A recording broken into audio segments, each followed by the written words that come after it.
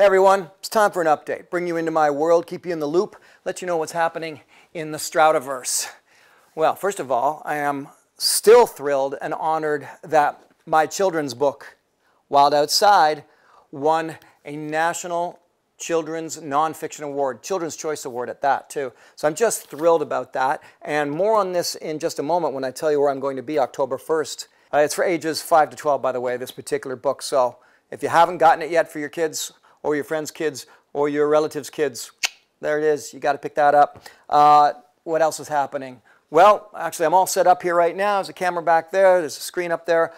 I'm going to produce a brand new director's commentary for you. I'm going to keep those coming. The idea here for this YouTube channel is that I release something to you every Friday and Saturday.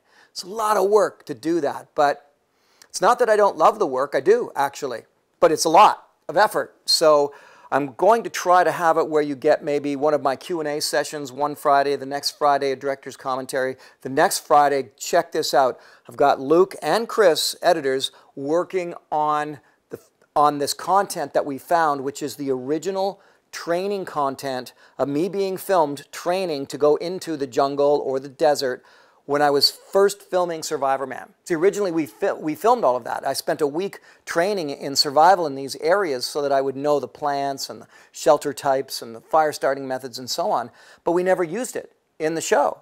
So I said, we got to have that stuff. Let's find it. Did we digitize it? Is it sitting on some old dusty tapes? Have we lost it? Well, we're starting to find it. We found the first one recently and we're working on it right now. It's actually me learning in the Arizona desert with David Halliday. So it's him teaching me certain survival tricks, methods, and techniques for surviving the desert, which you then watched me do 1 week later when I filmed that show, Survivorman, Arizona. Okay, let's do a quick recap of what you get content-wise for YouTube. Every Friday, you should get either a Q&A, a director's commentary, Survivorman training videos of this lost archive footage, or other journeys and adventures that I go on. And every Saturday will be a collection of other material that I work with. So for example, material from other people, such as Bushman Bob series. We're rejigging the Bushman Bob videos, putting them all together, and we're going to relaunch all of those for you. Then there's the Sasquatch Chronicles. All the foraging tips and cooking tips from Wild Harvest come out on Saturdays. So Fridays and Saturdays every week, hopefully, you get content on this YouTube channel from me, fresh and new. And I'll get to the new big production stuff that goes on television and the rest of it in just a minute. So what else have I got here? Well, I guess right to it then. Wild Harvest Season 2 is out now. It's on a PBS station near you. It's in Canada on Cottage Life Television. And we're hoping that National Geographic, which picked up Season 1 for the rest of the world, or at least all of Asia, will pick up Season 2 as well. It's kicking ass. It's doing great. I just love this show. I was about to say we love the show. Chef Paul Rogalski and I. It's some of the most beautiful production I think I've ever been involved in.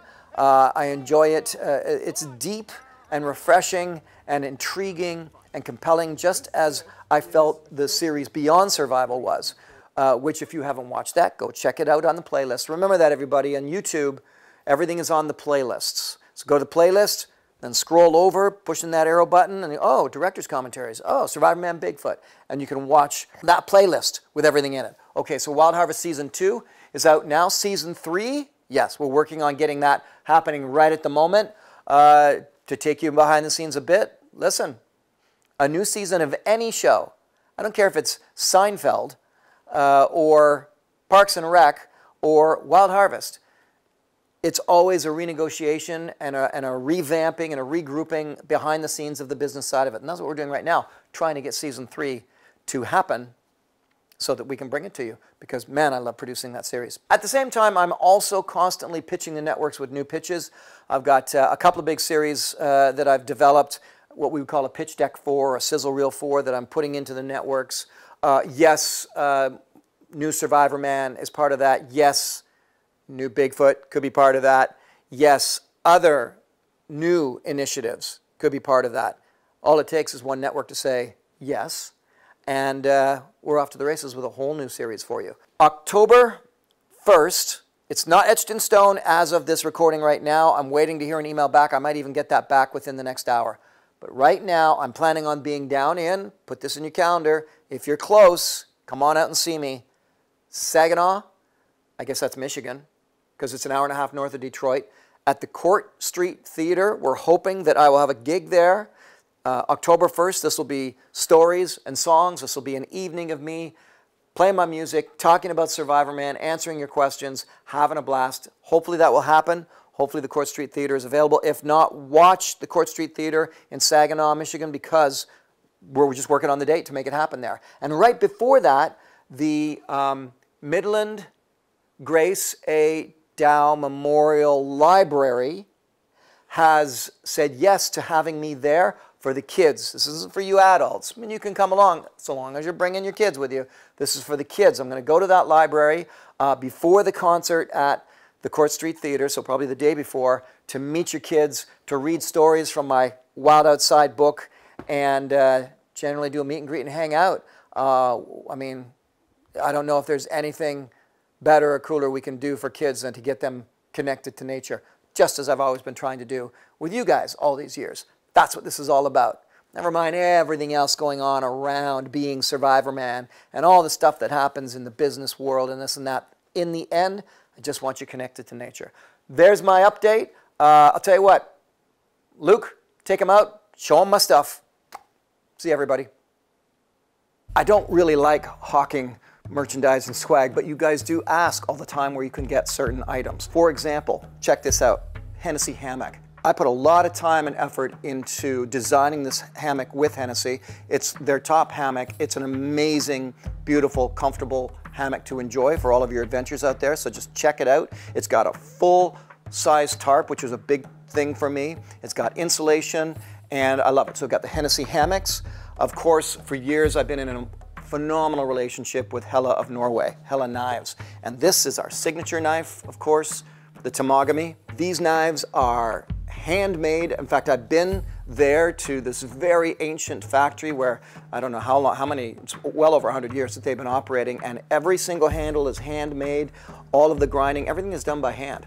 And these knives are absolutely beautiful. I also now have a brand new relationship, and you will see these items, new forging tools that I'm designing with LT Wright Knives out of Ohio. And also, Chef Paul Rogalski of Wild Harvest has the signature Chef Paul Rogalski kitchen knife collection. Those are a big thrill to me, to have these beautiful items that we spent years designing, and I still have them available for you. However, if you want to go more the route of just enjoying the Survivorman legacy, if you will, then of course, go to my website, lestroud.ca, go to the shop page. Right there, you've got everything.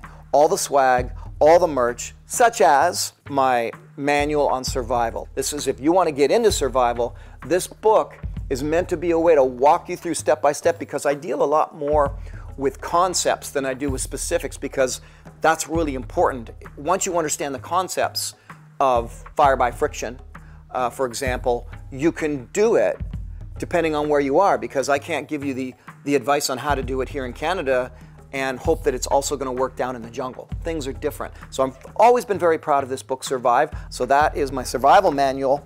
Also, if you weren't aware, I've got the book Will to Live. I wrote this book well, it's kind of for a lot of fun. I took my 10 favorite survival stories, such as Chris McCandless Into the Wild or the Robertson family and the life raft, and I basically dissect them with this book. I tear apart the story, I go through everything, and I even give them a little bit of a grade on how I thought they did. So I really enjoyed writing this book. It's a real easy read, it's a fast read, but I think there's a lot of insight there for you into all of these different examples of people who have either survived or perished. Speaking of books, so honored, so thrilled, so proud that Wild Outside, my first children's book, has won the Yellow Cedar Award, Best Nonfiction Children's Book in Canada for ages 7 to 14. I tell stories from Survivorman, lessons learned during those expeditions and adventures, and there are even activities they can do in the out of doors. So there you go. My new book, my children's book, Wild Outside, Around the World with Survivorman, has just won the Yellow Cedar Award, and I'm up for another award yet. And in keeping with stuff that's going on right now, we are also up for an award for our Season 1 recipe book from the series Wild Harvest. And if you've never caught the series Wild Harvest, check this out. Woohoo! Beautiful little rainbow. Dinner. This perhaps is the most incredible kitchen scenario I've ever had. When you start getting involved in local foraging and bringing the ingredients home and playing with them in the kitchen, can you create a dish where the domestic ingredients don't overshadow the wild ingredients? Hey there! Oh! Go on!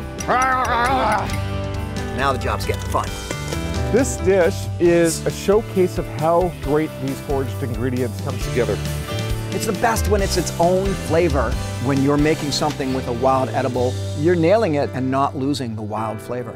Sometimes it is about the ingredients. Tell me that doesn't look awesome. 2 seasons right now, 26 episodes. In the United States, it's on PBS stations. You can also get it on this YouTube channel. In Canada, Cottage Life TV. In Sweden and Norway, on Matt Canalan. It's on National Geographic. Asia, which includes China and India. So my Wild Harvest series is playing around the world now, and we, with every single season, create a recipe book based on the recipes that we show you in the actual shows themselves. So that's Wild Harvest, and of course, if you want the DVD, you can get that on this website as well, lesstroud.ca. And let's not forget too, that I'm a musician. The CDs themselves are available on the website. The next release will be the re-release of the Mother Earth album on vinyl. But go on Spotify, Apple Music, wherever you listen to music, or on my website. You can go to the shop page, you can pick up all of my CDs. This is the last one. This is my 20th anniversary selection. Check it out. Every film I've ever made, 76 films in all of the Survivorman, Bigfoot, Beyond Survival, music documentaries, one-off films such as the award-winning La Loche about the school shooting up in Canada and a healing canoe trip. This is my 20th anniversary, 76 films. And people that have picked this up have raved about it. And I'm really proud that I can say I've got 20 years of anything, to be honest with you. That's available for you as well on that Les Stroud shop page. Okay, that's me hawking my stuff. Back to the video.